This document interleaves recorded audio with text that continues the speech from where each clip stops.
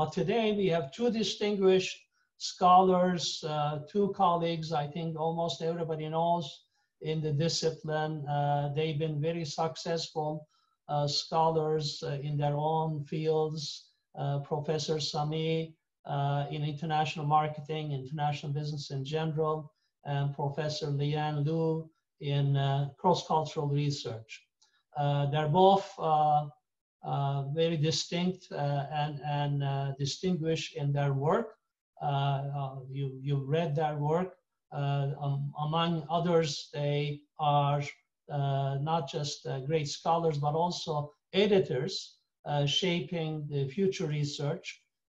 In fact, Saeed has been associate editor for Journal of International Business Studies for some time, and Lian has been editing Journal of Business Research IB stream for some time, among other accomplishments. So Saeed and Lian, we're delighted to have you here, where we will have a chance to look at some current topics and provide some guidance to those of us who are active in research as to, what are the methodological issues that we should be thinking about?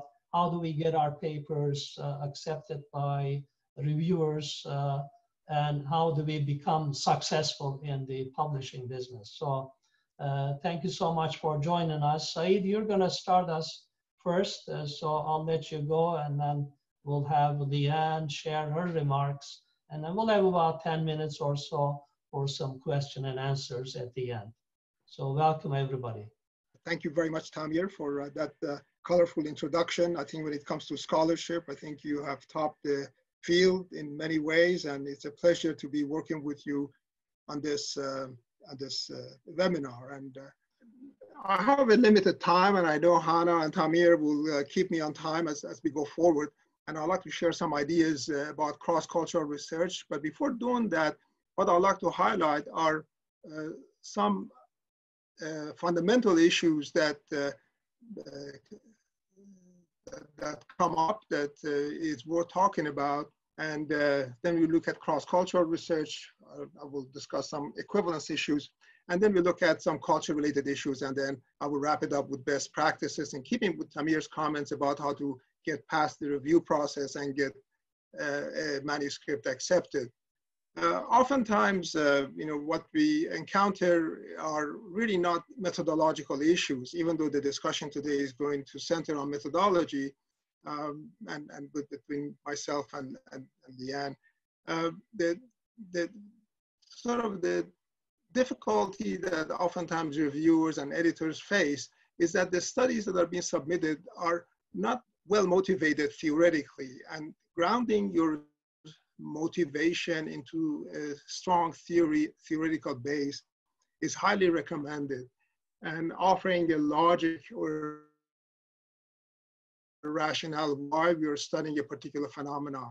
This is really setting the stage early in the paper. This should be done very early in the paper, so it's very clear what the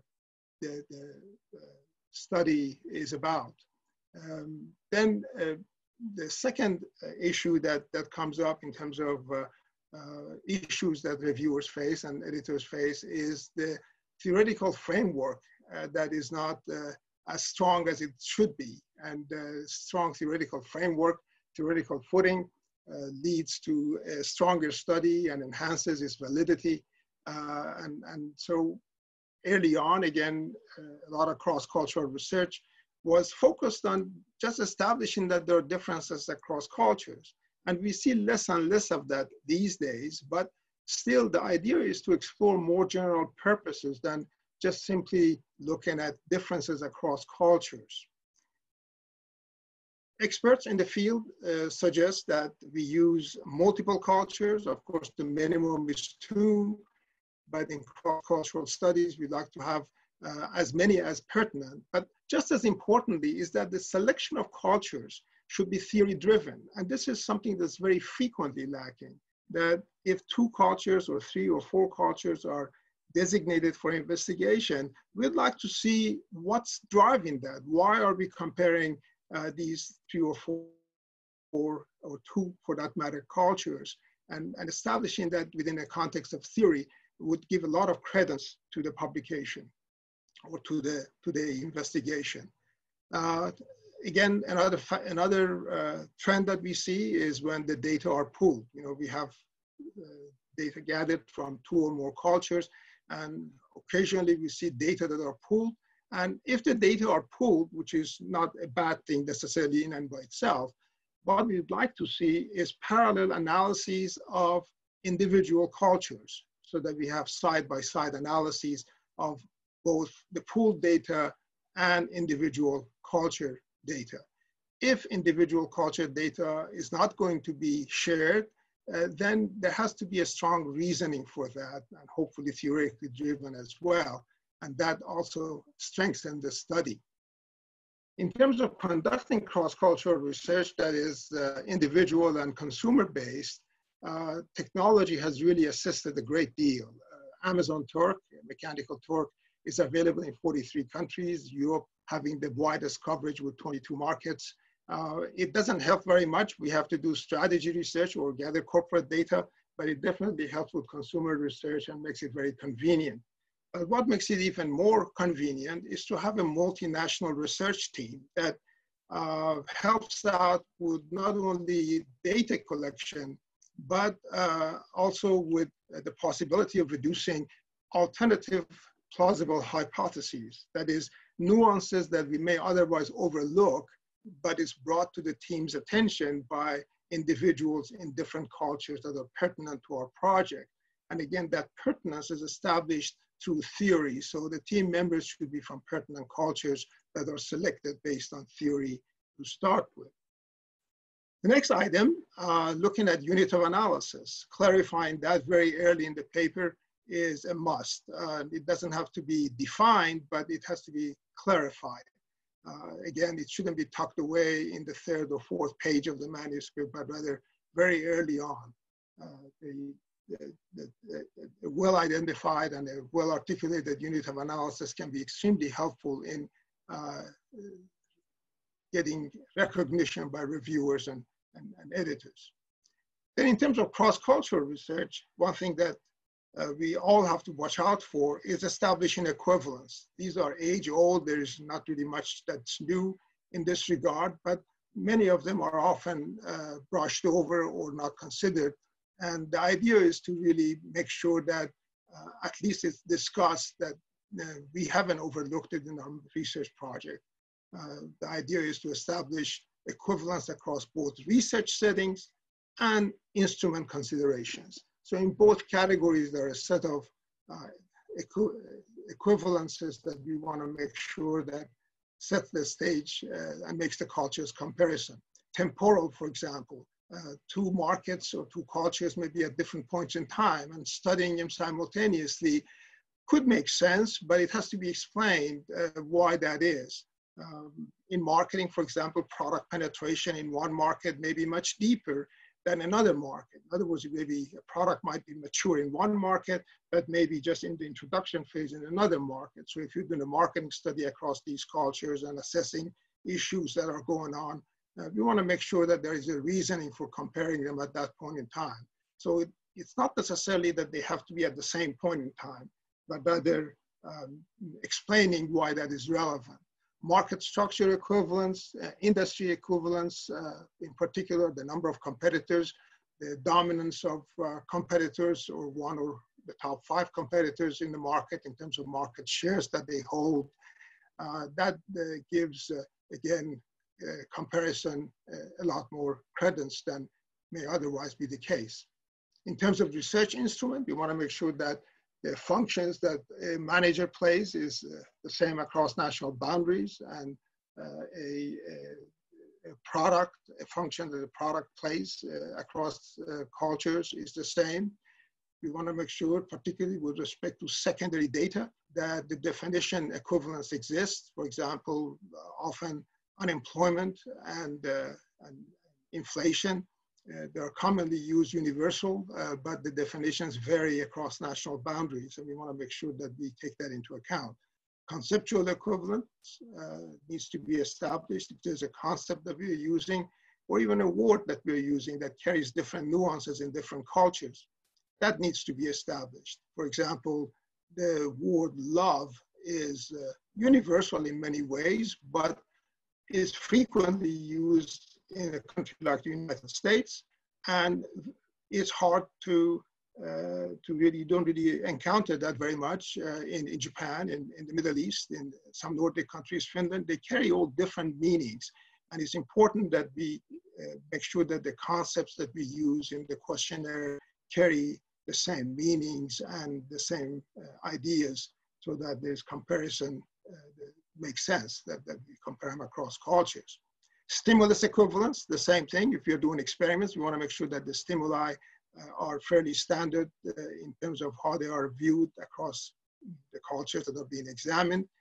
Recently, I came across a study that had used somewhat different stimuli across two different cultures, but offered no explanation of why that is. And I think that explanation could have really made the authors a lot more credible than would have otherwise been the case. And of course, measurement equivalence is critical in terms of developing measures statistically that are comparable. We can show measurement invariance, of course, but then we also want to make sure that all the error terms and all are accounted for, things are comparable. Then moving on into what I call sampling process. If we are doing cross-cultural studies of advertising, for example, we want to make sure that the sample of ads that we draw from one culture are comparable with sample of the ads derived from a second market or a third market. And this should be established based on media usage, for example, in those markets, so that there is some basis for comparison of cultural differences given the media usage. And in association with that, we also want to make sure that the culture of origin has no or little influence on the outcome. For example, in comparing ads, we want to make sure that the advertising platform wasn't created in New York or London, and we are examining it in Beijing or in Shanghai. And we want to make sure that the advertising is ingrown and homegrown rather than driven by command potentially from a different culture. And of course, there are nuances, like if you're examining local firms, assessing managerial decision-making in local firms, we want to make sure that the subsidiaries and divisions of MNC and MNEs are excluded because they tend to get mandates and their decision-making processes are driven by policies created elsewhere. So this making sure that the culture of origin is accounted for is critical. Another point about cross-cultural research is that a lot of research, as I noted earlier, is driven by establishing cultural differences. And what we really are interested in is trying to see cultural similarities, why they exist, what variables explain the similarities, and understanding similarities at a deeper level. And after all, it's these similarities that allow for global planning and standardized planning, whether in marketing or in strategy, to occur. So developing an understanding of cultural similarities is actually more important than cultural differences. Then we also want to take into account the relevant dimensions of culture. And this is something that increasingly is being stressed. I know in the Journal of International Business Studies, we look at this very closely. There was a study done by Sher, Google, Dick, Kostova, and Roth in 2017, in which they examined a variety of published works, and they found that the best use of research is at the aggregate level, as opposed to selecting one or two dimensions of Hofstede's cultural dimensions. So they're likely to use it as a whole, as complete, because you're looking at the entire culture as opposed to just one narrow sliver of cultural influences. And others too, they have stressed this, that we need to go beyond Hofstede's national culture framework to look at other types of measures as well. Then what I'd like to discuss is the methodology checklist limitations. Obviously, there are a lot of nuances, and I know I'm going over these rather quickly, so feel free to ask questions once we're in the question and answer section. As a matter of practice, I think it's really helpful in cross-cultural studies and maybe in all studies to develop a set of checklists and basically check off every item that needs to be looked into. It doesn't mean that it necessarily needs to be discussed in detail in the paper, but at least you know that you have watched out for it. And then of course, this can be added to the limitations section, why we didn't look at this, or what's the implication of something that we did not look at or we did not consider. And this sort of proactively tells the editor and reviewers that, yeah, we are cognizant of this, but for this and that reason, we think this is robust and this works. So this list can be very, very helpful. And also, in terms of the paper itself, we want to make sure that there is full transparency, that there is full disclosure of all the details, particularly with respect to methodology. Very frequently, we can encounter missing information that's critical to our understanding at the review end and at the editor's end. To know exactly how this research has evolved, where do the details come from? And providing that level of fine-grained detail is really important. And I encourage everyone to really pursue that. There's always an opportunity to cut back, but it's too late if it's not in there when the paper is being reviewed. Then another piece that's recently come out, and I want to bring everyone's attention to, is data access and research transparency. And that is going to be a very increasingly a critical issue that's going to be attended to and probably required in many respects going forward. The idea is that we can't have databases that generate hypotheses. That hypotheses should actually precede data collection, as we are often taught. And for that reason, in experiments in particular, pre-registration is going to be increasingly a requirement. It is not yet at GIPS, but I think in some other journals it is. And the Center for Open Science is where experiments would be registered. Again, this is a vehicle for researchers to know that you had a theory, you had hypotheses, you gathered data, and the hypothesis either panned or did not pan out. And so it gives a lot more credibility to the published work. And so this is something that's forthcoming. And with that, what I'd like to do is turn your attention to a call for papers that will soon be coming out. So you're actually getting an advanced look at this special issue, Business Model Innovations in a Disruptive Global Environment. This is from an international marketing perspective, with deadline in June 2021. And I want to encourage everyone to try to submit something to the special issue. And again, thank you very much for the opportunity to share these ideas with you. And I look forward to your questions and answers. I will continue with Saeed's discussion about challenges in cross-cultural research and the need for multiple methods. Then I will give two quick examples of incorporating micro networks and text analysis in IB research. And then we can talk about we'll talk about some new development in text analysis.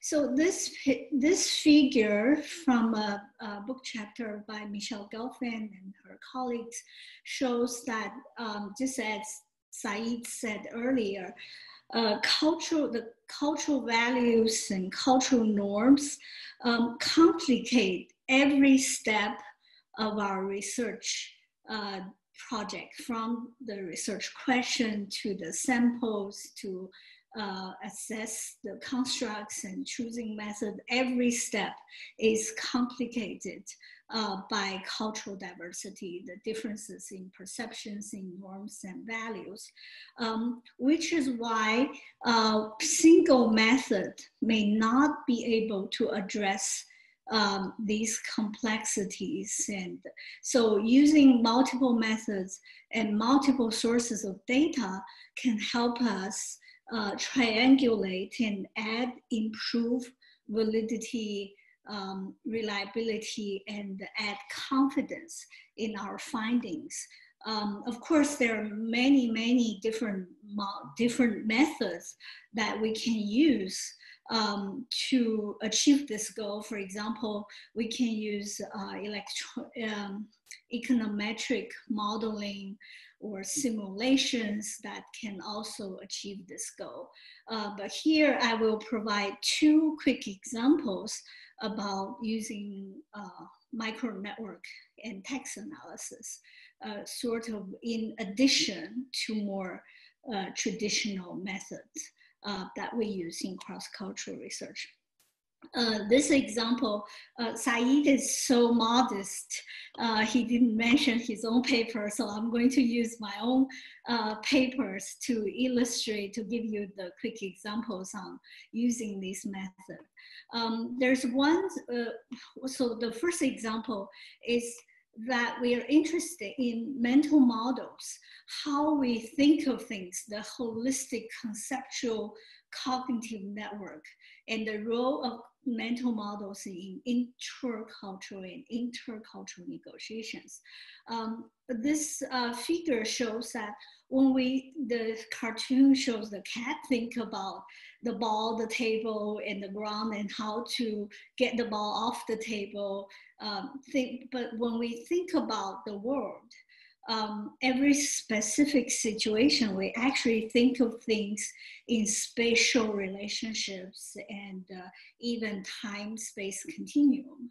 But how do we measure a negotiator's mental model? So we can use from cognitive psychology and some previous research about teamwork.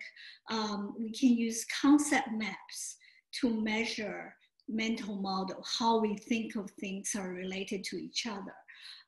This one shows that when we communicate, the whole picture may not be exactly transferred. There are definitely information lost in translation, in communication. So how do we measure the consensus, the degree of consensus that the two mental models match?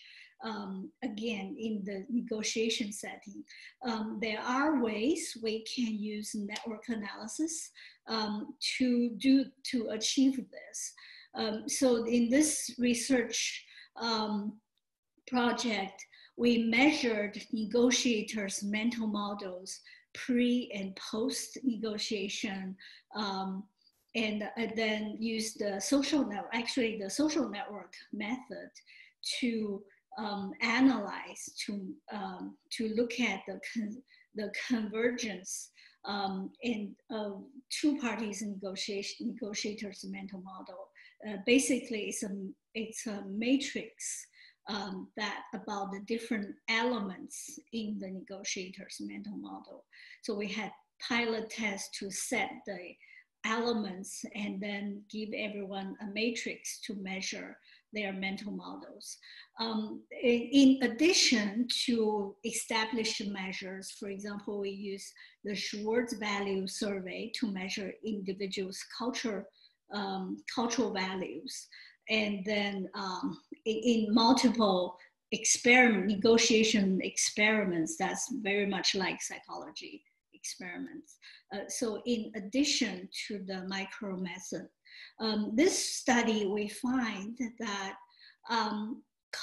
individual mental model change has this, first of all, there are different pathways to reach joint outcome in negotiations, in intercultural versus intercultural negotiations. Before this study, most research have found that cultural differences is a barrier. Intercultural negotiators often achieve less subjective and objective outcomes.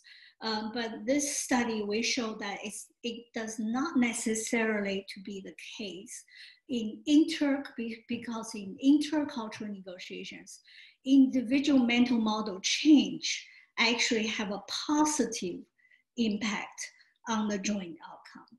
So this study, if we did not use the network, micro networks to measure the mental models, we wouldn't have found that cultural differences does not have to be a barrier.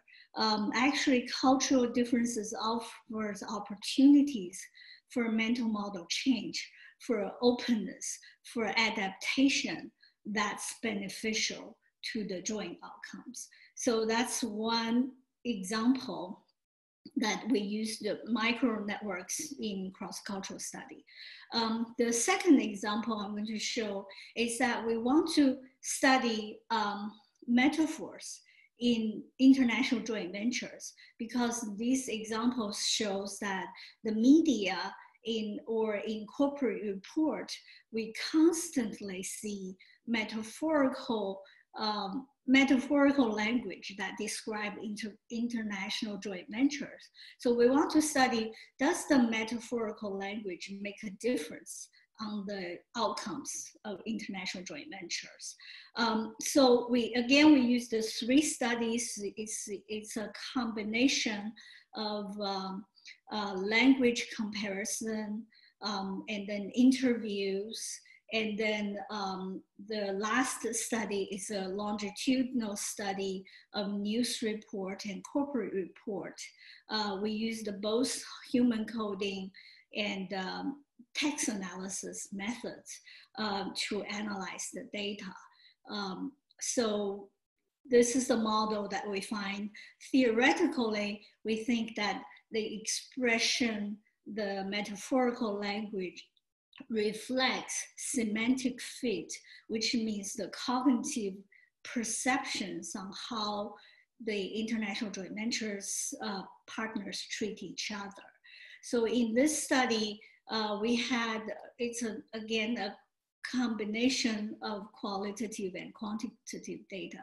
In the third study, especially when we coded thousands of newspaper articles, we used a human coding, and then we used a text analysis software called linguistic inquiry and word count. That's one of the text analysis software that can help us with the data analysis. So this study, I won't go into the details, but you're welcome to read the paper and ask questions later. So this one, we use the combination of text analysis. There are, of course, other tools for computer-aided text analysis. This table, again, shows their pros and cons, and the capabilities of each tool can help and analyze the types of data. Because it doesn't show like R, which in a minute I will show some examples. For example, NVivo is a very powerful tool. It can cover methods in 7 languages, and also audio files that can help us analyze the data. And linguistic inquiry and word count can also be used to test, for example, language style matching, which we think that also reflects the cognitive structures and mental models between 2 parties in the expressions and text. So given the current, the availability of all these tools, plus the big data, all kinds of text that's available, there are lots of potentials to do research in this area. There's another tool, I'll just give you an example, that's sort of like a network of text. So there's in the package R, there's side package called tidy text mining. It shows, for example, this one shows word networks in like article titles. This is one example. Here's another example, shows word networks in descriptions, and the N on the right shows like the number of times they appear together. Here's another example about it's a correlation network in some articles, keywords. So these kind of analysis are available in different packages. So this one on the left side is an example of sentiment analysis in language.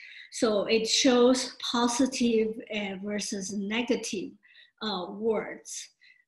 In Python, I believe they have more, there's more sophisticated ways to look at sentiment, not just the positive and negative words.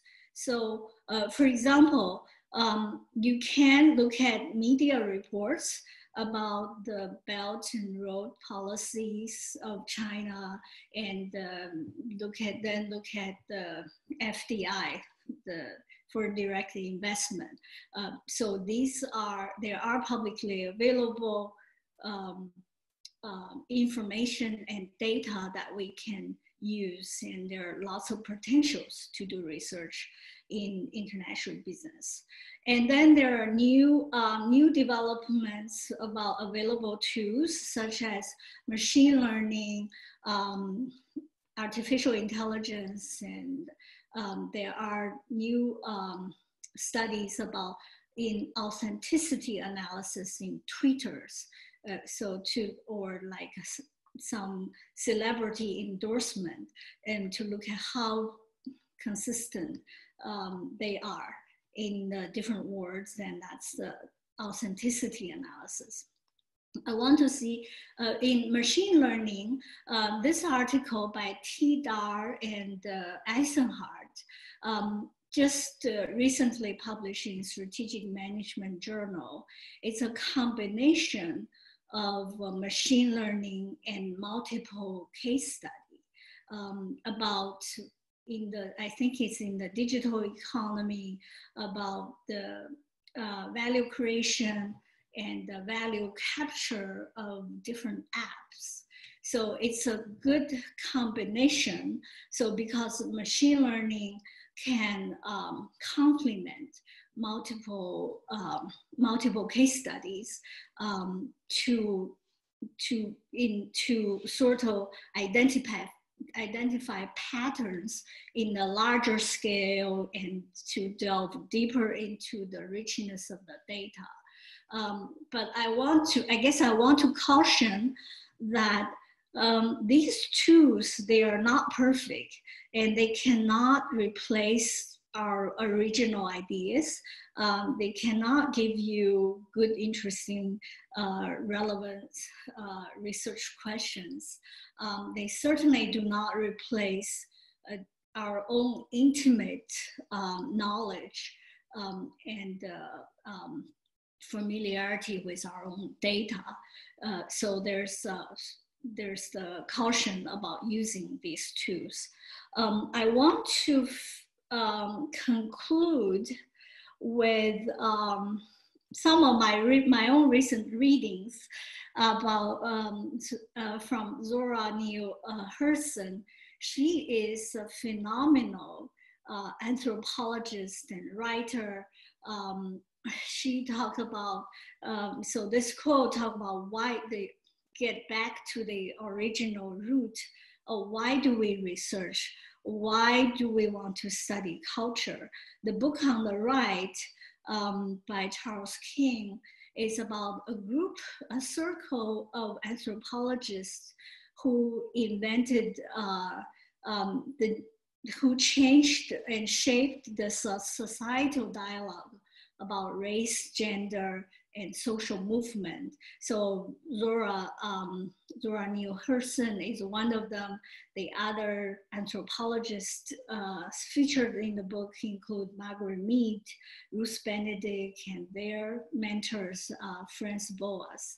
So I think the discussions about methodologies should always bring us back to our original questions about our curiosity about why do we do research, why do we want to study culture, and back to our research questions, and the tools and different methodologies should help us answer our questions and not the other way around. So let me stop here, and I think we'll have time for questions.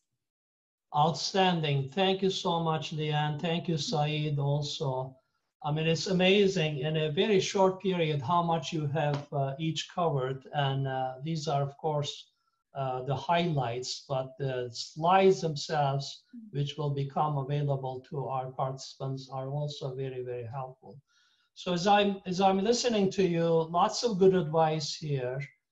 Before we turn to some questions that have come up, I just want to run down a quick few ideas that came to mind in terms of how we become more productive and successful in our intellectual efforts and become more published and so on. I think that we all realize from the comments here as well that successful scholarship requires, it's a little bit of art and a little bit of science. Obviously, you have to be methodologically competent, good in some basic methods that we have covered today, but there's also art to it too, which comes with practice, but also intellectual thought process. Like the last book that you have recommended, I'm certainly going to look at it. You emphasize the importance of identifying key questions. A compelling question, if the research that you're doing does not have a compelling question, is not relevant to managers, practitioners, or scholars, it does not answer any major challenge, a deep issue that we are discussing, then we're not on the right track. So I think we need to bring both art and science and a quick way to summarize the success factors. I think we have to read, especially read seminal papers. And by that, I mean really taking them apart. How does the author develop the idea? How is the abstract, first few pages of the introduction have written? How do they intrigue the reader? How do they pull the reader into the, how does the paper evolve in terms of from introduction to the middle part of the paper to the conclusion and so on? You have to be an inspector and really focus on some seminal papers and look at the flow of discussion, how the discussion is structured, the paper is structured, and so on. Also, I think it's very important because research now is very competitive. Publications are many, but it's still few pages available in major journals. So you have to focus, be specialized in a particular stream of research and be very good. That specialization in a particular stream of research will enable you to answer the right questions that have not been addressed yet, therefore become more successful in your own inquiries. Collaboration is very important, right? It's all about, when you look at these seminal papers, you see multiple names. It's not by accident. It's not only enjoyable to collaborate, but also you bring complementary strengths. So each of us is very good in, let's say, theory building, writing, analysis, etc. Together, I think we not only motivate ourselves, but also complement our respective strengths and become more successful. And there's a question there about data sources. How do we get secondary data? Well, that's one thing that has actually, we have seen explode. There's many more sources of secondary data, panel data, either free or for some fee that there is available. So the text analysis you talked about, Leanne, requires some secondary data, right? But it doesn't have to necessarily cost us a lot. In a couple of weeks, we're going to have a discussion of the global pandemic and how the Italian case, how the Italian individuals, businesses, and the public sector have responded to the pandemic. It will be an interesting case study I know Francesca is on this panel, and she's listening in today. So she's looking at the issue of resilience, right? How relevant is resilience in terms of individual level or corporate level or public sector level in terms of coping with major disruptions, major crises? So she can look at, I don't know if she has done this, but she can look at just maybe corporate statements and see through text analysis how many times resilience comes up. Or she can look at the public addresses, speeches of the national leaders, and similarly look to see, you know, how many times resilience comes up and what it's correlated with, right? So this is just one idea where secondary data, I think, comes very, very helpful, very useful. So we don't have a lot of time, but I do want to respond to some of the questions.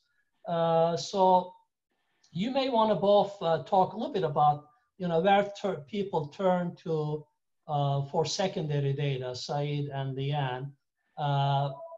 In your field, what do you see to be very useful, very productive in terms of secondary data? I think, let me start on one thing that I know has become somewhat dominant, at least in a section of market research data, but it's not really at the international level, or at least we haven't been able to sort of carve it out internationally, and that's really social media data, information that you can glean from through social media, Twitter. We have a colleague here at TU that is actually his entire research, and really excellent research, is based on data that has been essentially come up with through Twitter. And of course, increasingly, he's also working with Facebook to get that kind of data. Now, here's a question, or rather an issue that I would encourage everyone interested or currently using secondary archival data to keep in mind. The issues that we typically run into is that the variables available may not fit perfectly a theoretical or a strong theoretical framework. So trying to force a study to fit archival data, I think is really not a very good start. What we really like to see is a good theoretical framework and pertinent measures that fit the data. Now, if that archival data does fit those descriptions, great. And I think, you know, just talking to my colleague here, I don't do Twitter data, but I don't use them. And that is one of the main challenges that they face. Of course, journals are increasingly flexible with finding alternative means of looking at things, non-traditional ways. And there's more acceptance of deviations from, I'm going to call it the norm, in using archival data. But that's one thing that I would really want to stress to everyone using archival data, to make sure that the first steps of a study, which is the theoretical framework, justification for the study, is strong and in place. And then, of course, if you have access to archival data that fits that, that's absolutely great. Mm-hmm. So each type of data, primary, secondary, has its own pros and cons. That's for sure. Leanne, did you want to? Yeah, I totally agree. I think, of course, the research, your question has to be theory driven. And because with all the explosion of data, you can very easily get lost.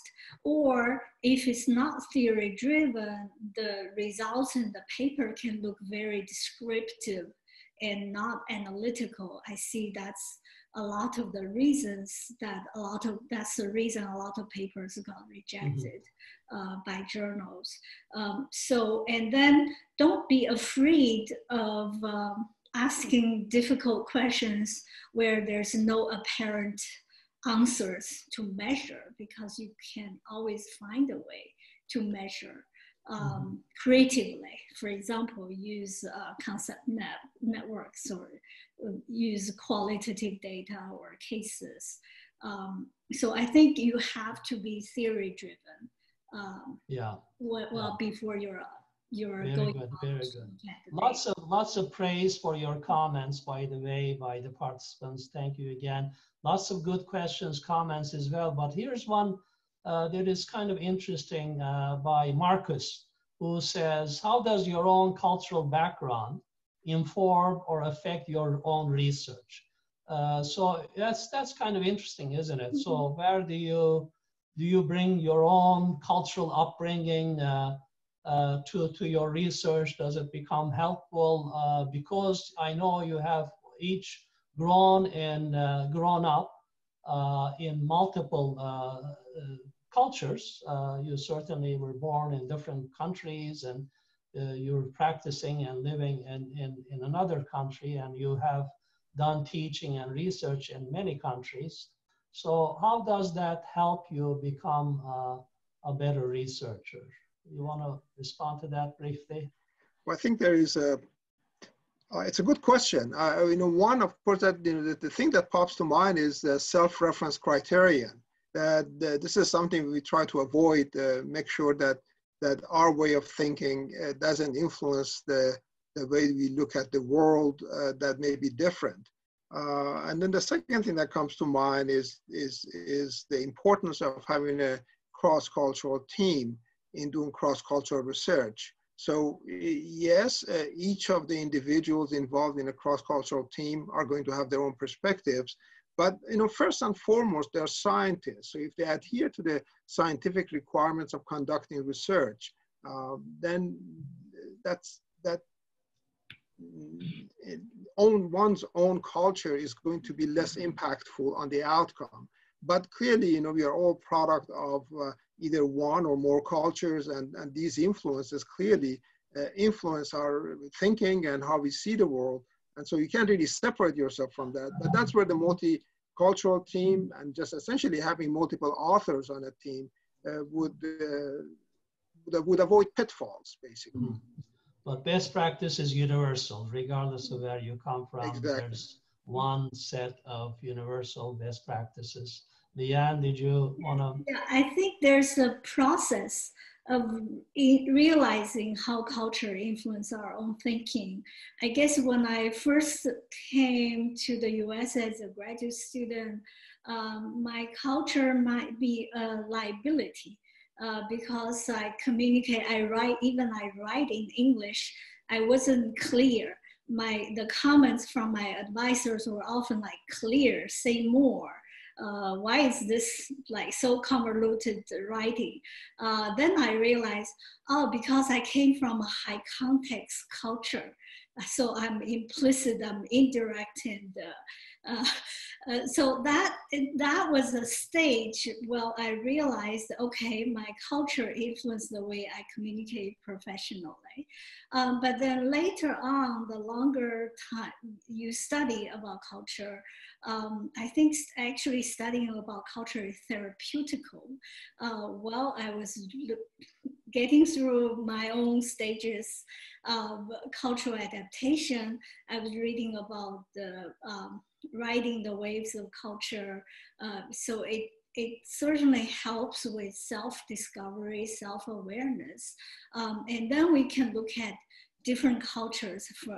We can look at the whole culture from a different perspective. And I think my work with Betty Feng, I know she's here, about parochialism is it's a critical view of the Chinese cultural mindset. So that's another way of looking at culture. And now I want to expand my horizon to other culture. I think comparing East culture and Western culture is not enough.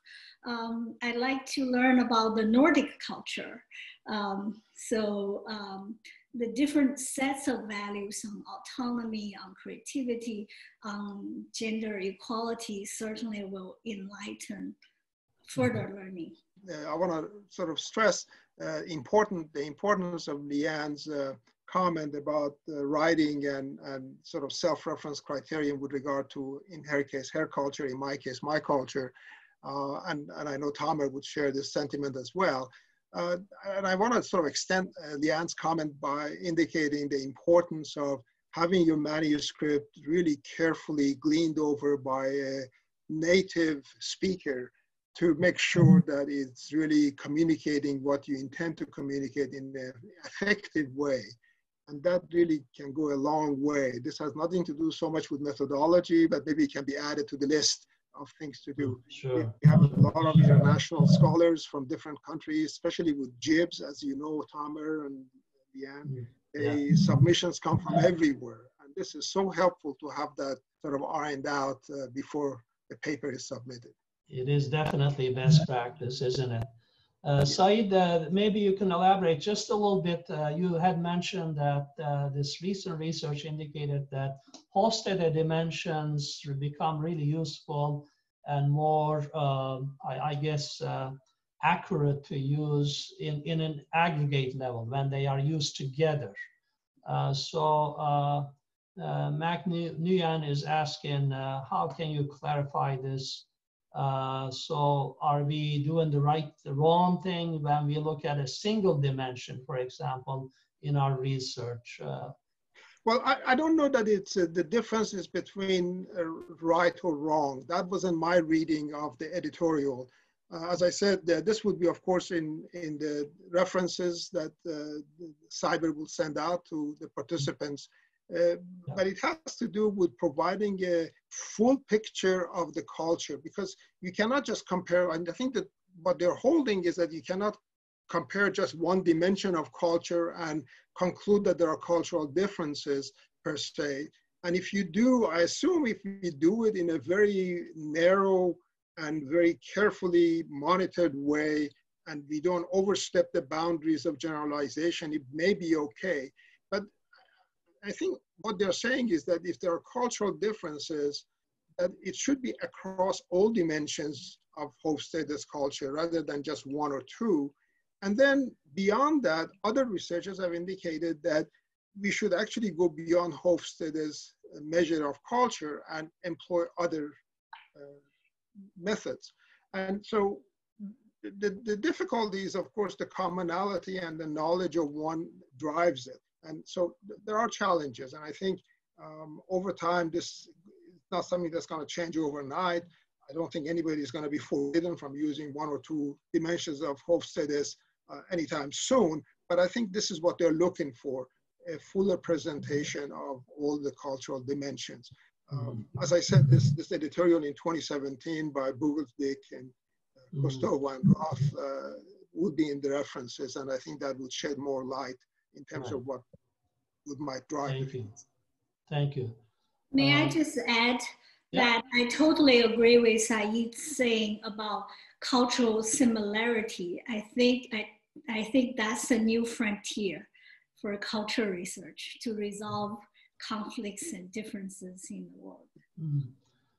Leanne, maybe you can talk a little bit about this. Murad asks, limiting bias in coding qualitative data. I mean, apart from using multiple coders, what else can we do to limit bias? If you can respond to that. The machines, the softwares can actually help because they don't have prejudice. They don't have biases. So I think that's where the softwares, the machines can help us to get rid of like your biases while you're coding, because in normal coding, you look at the misspelling, you would probably have a negative perception on someone, but machines can overlook that. So that's where the technology can help, I think. Very good. Thank you both so much. I mean, you've covered a lot of ground in a relatively short period of time. And again, the PowerPoints plus the recording of this session will be very helpful to participants. We had over 130 people today with us, and I want to thank them as well. Keep coming back for more.